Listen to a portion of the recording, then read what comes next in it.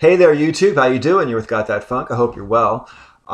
Just a little update on my life. Nothing major, but I got laid off at my job at the beginning of September.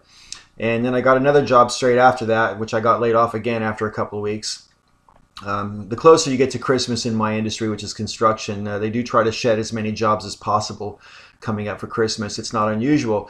And I would have been able to get another job over the past sort of 4 weeks if I could have, except for the fact that I'm going away next week. I'll be gone for 2 weeks. And everybody who has offered me a job over the past 2 or 3 weeks, when I told them I'm going away on holiday, they said, oh, just give us a call when you come back from your holiday and then we'll give you a job. So I should be in good state for when I come back from holiday as far as work is concerned. So I'm not really too fussed about that.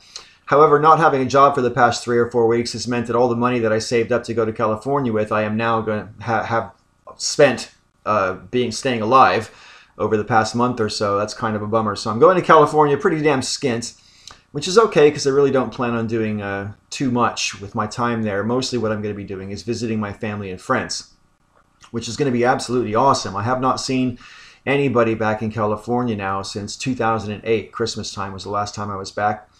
My 2 kids, my daughter and son, went with me at the time, and we're all going again this time, which means that for the first time ever, my mom is going to have all 3 of her kids in the same place at the same time as all 4 of her grandchildren and all 3 of her great-grandchildren all in the same place at the same time. So my mom is really, really excited, and I am over the moon to be able to finally see my mom again after this long, long time.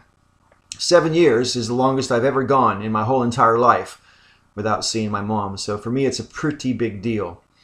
And to say I'm looking forward to it is an understatement. I also know for a fact that when I get to California, both my friends from California and my family are going to work on me hard to try to get me to move back to America. And I seriously think making such a decision is incredibly unlikely for me to do.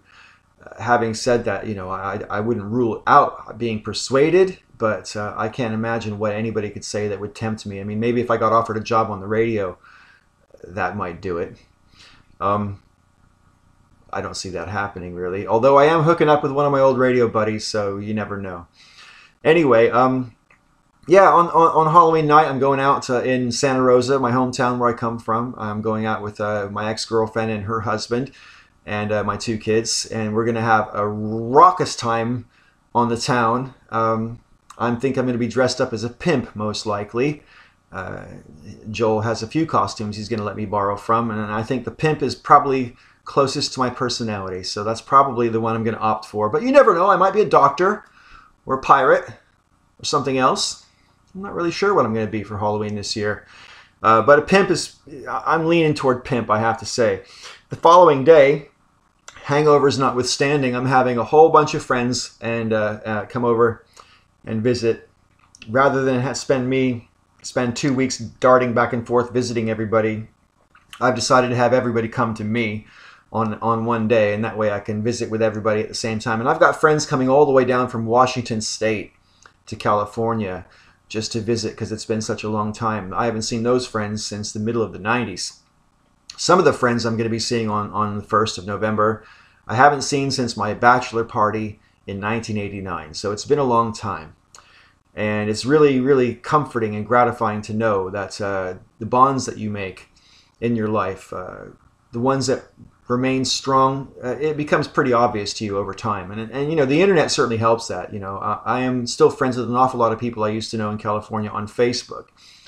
But the fact is, you know, you can only accomplish so much. Friendship means something different over long distances on the internet, but I'm extremely grateful to know that the bonds I built up as a young man have endured all these years. So yeah, anyway, like I say, I don't really anticipate being persuaded to move back to California, but I know they're going to go to work on me. I know they are. So watch this space. I will be taking my laptop with me on holiday, so even though I will be away, I'll still be making videos and publishing them on this channel. I'm also going to be publishing on the Breakfast Club.